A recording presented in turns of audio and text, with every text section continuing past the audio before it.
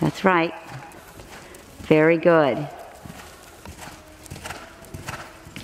And this is right canter? Yes, it is. Yeah. Wow. Good. What a difference.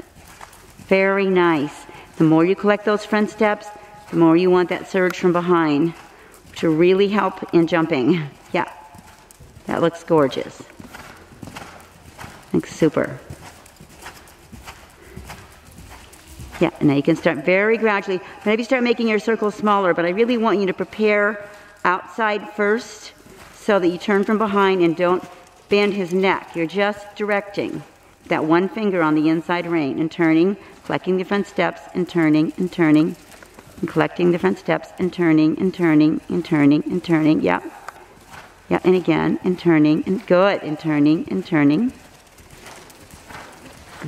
Good job, Katie. That was really nice.